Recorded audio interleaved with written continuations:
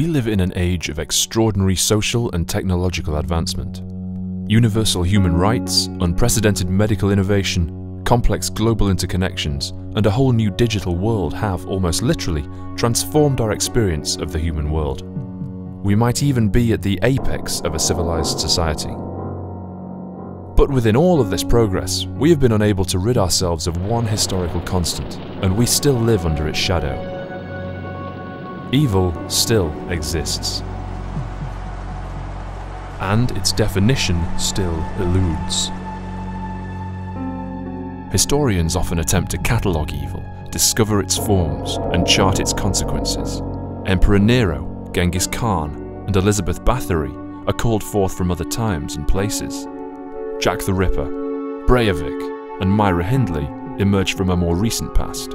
As the library overflows with examples, we cling to a diminishing sense of hope that society will be able to learn something from its past. Perhaps there is comfort to be found in religion or theology, but questions remain.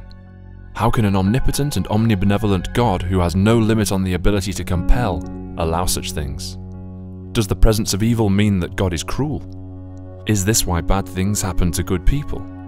Or does evil have a divine purpose, which would mean that it is not, in fact, evil at all? Philosophers too ruminate on evil. How is it defined? Is nature evil, or is evil in our nature? Does evil result from free will, or a failure of responsibility? Does evil have to be monstrous, or is it a creeping terror lurking within the mechanisms of society that are seemingly designed to protect it? Psychiatrists, neurobiologists, and psychologists similarly seek it out and search for its causes. They look for its antecedents in the images of MRI scans and the results of personality tests. They interrogate it on the therapist's couch. They recreate it in complex experiments. Pathological minds and bodies are identified and categorized. Extra chromosomes, neural structures, and chemical imbalances are held aloft. Malign surroundings too are considered. Is nurture purely to blame? But no matter how much work is done, evil still remains. So what if we were to seek an understanding of evil that does not rely on the assumption that it is solely located or expressed by the individual as an evil deed, sin, or vice? What if we were to seek an understanding of evil that is not solely played out in myth, religion, or philosophy? What if we were to ask why we need evil? What if there were a sociology of evil? So the point of sociology is to recognise that individual action and social life don't occur in a vacuum. They work in tandem together with and through history.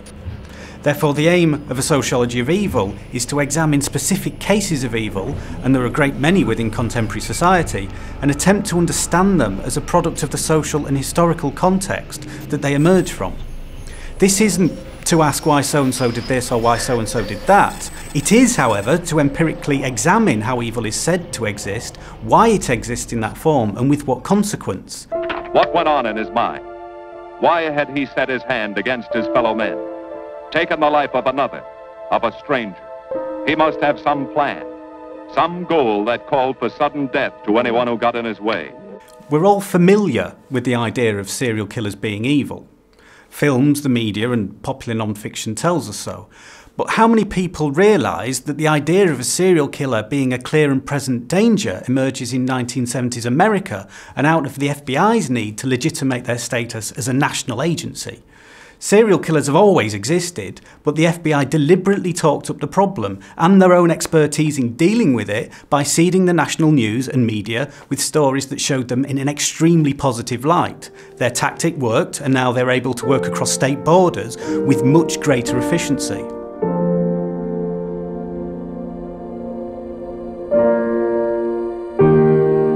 A regular feature in so-called top 10 lists of evil women is a female concentration camp guard called Irma Grieser. But when reading accounts of her crimes, of which there are many, who stops themselves to ask why we see the face of Irma Grieser? Why not the 12 other guards she was put to death with at Hamlin Jail? Or for that matter, why not the other 3,500 or so German women and who knows how many men who worked in the camps?